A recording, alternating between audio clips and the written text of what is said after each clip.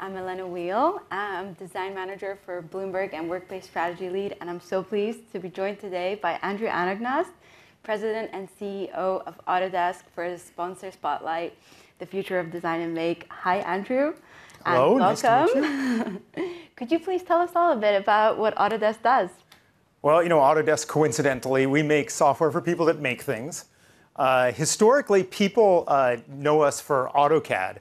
However, the company is really defined by being a 3D modeling company today. So the products that define the company are Revit, Fusion, Maya. These are where the majority of the innovation and actually usage is going on in our space. But we're actually moving beyond that into connecting the design and make processes in the cloud on platforms that support various industries. So we started off as a mechanical drafting and architectural drafting tool. Now we're moving into a world where we're connecting design and make processes in the cloud. We have leaders here with us today who design and make the world around us. What do you see as the challenges that their companies and the industries that Autodesk supports are facing both now and into the future? We have a kind of a unique view on this because we're up above what people are doing, so we see the whole ecosystem. I think I'd like to go back in the way back machine for a minute to talk about this. Go way back to the calm, easygoing days, the halcyon days, so to speak, 2019. And back then when I talked to customers, the conversations were about talent, and hiring and recruiting talent. It was a lot about connecting data between various files. People always talk about cost management. And the conversation about bringing new processes to the cloud, connecting people differently, it was kind of a push from the software side. And then all of a sudden, the world shut down. And for all of us, frankly, Autodesk included, things that seemed distant suddenly became very imminent. And the things that changed primarily for our customers and for all of us is the war for talent changed dramatically. Everybody saw a shortage and a constraint of talent coming down the pipeline. But now, people have exited the workforce. The level of technical acumen required in almost all the disciplines that our customers work in, construction, architecture, mechanical design, manufacturing, it's gone up. So people are struggling to find the right people for the right job and also trying to work with them in highly distributed environments. So that's like front and center for a lot of people. People still talk about cost right now today. So if you look at the report that was recently published, people talk about cost. However, I think that's kind of in the moment, right? Because people are feeling these inflationary pressures right now. I think people need to be talking more about connectivity and throughput and capacity in the future. Because I think all of you know this industry of designing and making things has a massive capacity problem. There are more things that need to be made, there are more things that need to be created than there are people, money, or material to do. We really have a capacity problem, and it's a highly disconnected ecosystem. And the other thing is that comes front and center to people now is resiliency, being able to respond.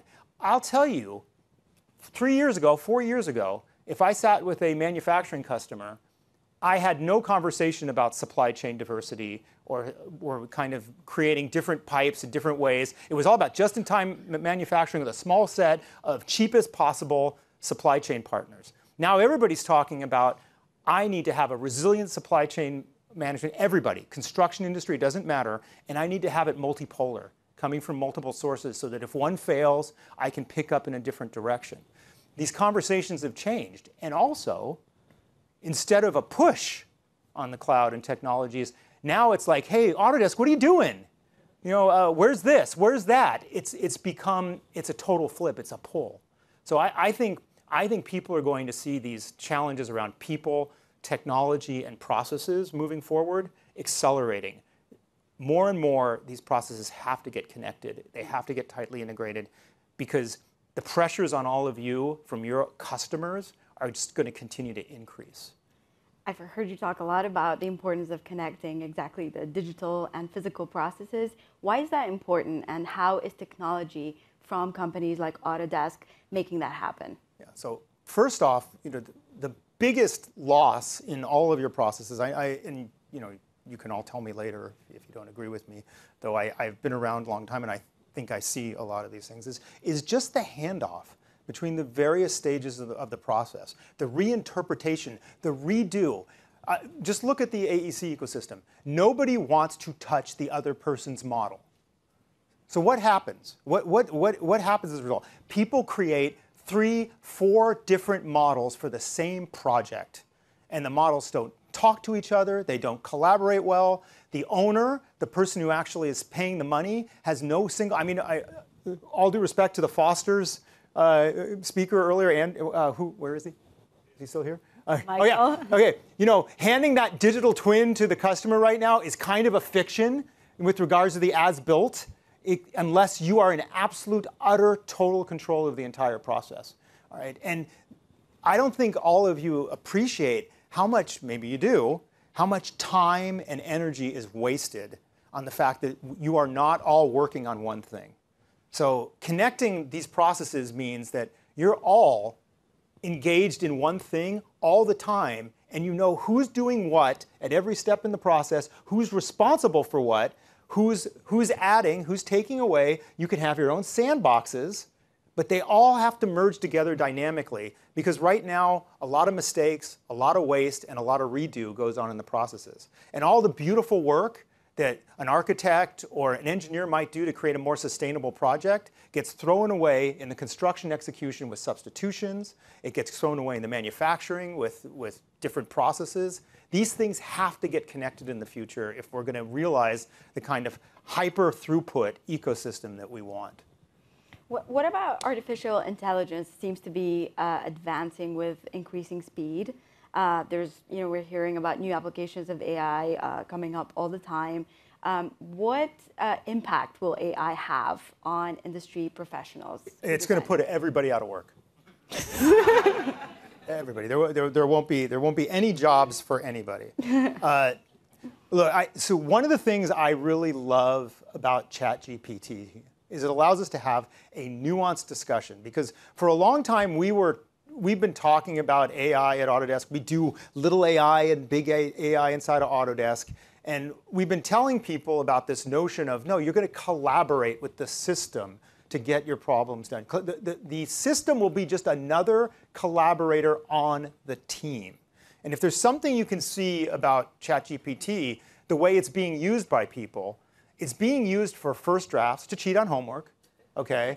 But it's being used to prompt or stimulate or create initial ideas. It's not omnipotent. It makes lots of mistakes. It's only as good as the data that has been put into it and how that data has been encoded, by the way. Has everybody heard of this concept of hallucinations, machine hallucinations? This is a very real concept, because all of you are all capable of daily hallucinations. Have you ever looked at all those things about tricking your eyes? You know, like Twitter, they're always getting a picture about how it tricks your eyes. Do you see this? Do you not see that? That's because your brain encodes information for your eyes in the most simple way so that you can make quick, probabilistic approximations. That's how AI works. You encode the data wrong, it hallucinates and gives you odd answers or doesn't see things. It's going to be a while before the technology is so smart and so capable that it starts to become some kind of existential threat to everything.